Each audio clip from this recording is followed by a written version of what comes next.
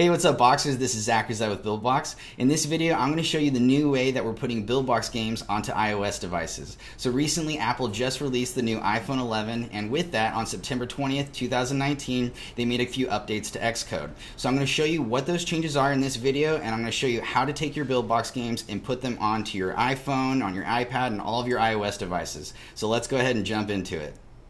First thing you want to do is fire up Buildbox and make sure that all of your export modules are downloaded. This is indicated by the progress bar in the bottom right hand corner. When you open up Buildbox or a new version of Buildbox for the first time, you'll need to re-download the new export modules. Once the modules download is complete, this little window will pop up and let you know that it's done. After that, you can press OK, and now we can export our games onto different devices. Once you have your modules downloaded and your game is complete and ready for export, you simply go up here to the top left-hand corner and select File, then Export, and then select iOS. Next, you may receive this warning here where it says no bundle ID is specified. Bundle ID stands for Bundle Identifier and is mostly used for submitting your game to the App Store. So you don't really need to worry about it if you just want to play your game on a regular iOS device. So you can go ahead and change the bundle ID in the settings if you would like, or you can just simply press Continue. Next, Buildbox is going to try to save your game file or your BB-doc. So for this example, I'm going to go ahead and save it to my desktop, and I'm going to just name it Game Example. Perfect. I'll go ahead and click the Save button, and then wait a moment for it to save. Great. Now that Buildbox has saved your game file and saved your BB-doc, it's going to prompt you and ask you what would you like to name your exported game folder. For this example, I'm going to name the exported game folder Game Example as well. I'll hit the Save button, and then I'll wait for the iOS game folder to be exported. Now we're done with Buildbox, and we can go ahead and close the Buildbox window or minimize it. You can see here that the Game Example BB-doc has been saved to my desktop, as well as the Game Example iOS folder. The next thing you want to do is double click on your Game Example folder and open it up. You can also open up the iOS folder, and then you want to look for the bbplayer.xcode proj. That stands for bbplayer.xcode project, and you want to double click on the Xcode project to open it up in Xcode. I'll go ahead and exit out of the window here, and Xcode will open up in just a second. So this is Xcode, and if you do not have Xcode, it's very easy to get and it's free. You simply go over here to the App Store, and you go to the Mac App Store, and you just search for Xcode here in the search bar. I'll go ahead and search for Xcode, and you can see here it's the first one that pops up, and you just download it for free. It does take a little while to download because it's a larger file, but it's super easy to get. And I'll go ahead and exit out of this Mac App Store window, and then go back to Xcode here. Okay, the first thing you want to do once Xcode is open is you want to go up here to the top left corner and select BB Player. Make sure that it is the one with the blue icon here to the left, and then we're going to see a list of menus up here in the top center. Awesome. So here is actually where the major change has happened with Xcode.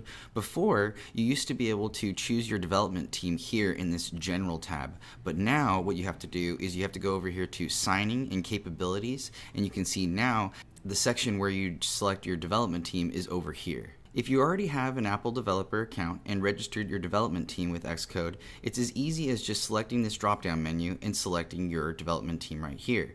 But if you have not done that yet and you're new to Xcode, then you want to select Add an Account. If you have not set up your Apple developer account yet, I'll provide a link where you can do so in the description below. It's very simple to sign up through Apple, and it does cost $99 a year. I'm going to go ahead and use my personal Apple developer account for this example, and I'll go ahead and block the email for privacy. So all you have to do is put in your Apple ID and your password, and you're good to go.